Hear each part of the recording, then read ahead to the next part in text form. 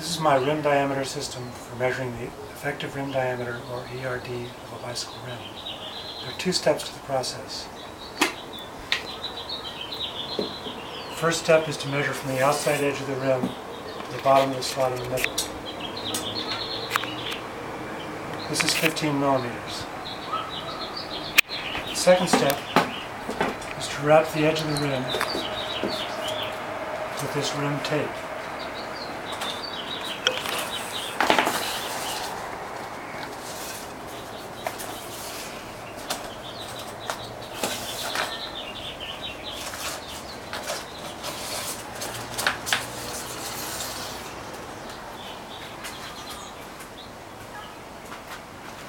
Now we find the 15 that we just measured.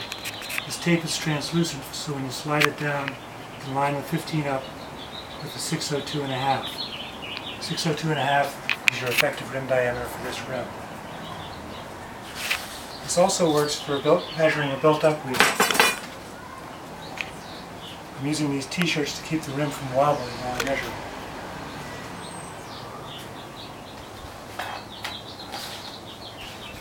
This one also has spoke depth of 15 millimeters.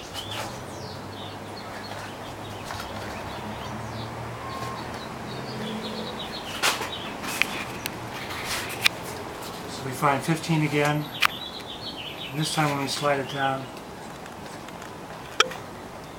measure 603. So we've measured two rims in a very short period of time. This is an effective, accurate way to measure bicycle rims. Thank you for listening.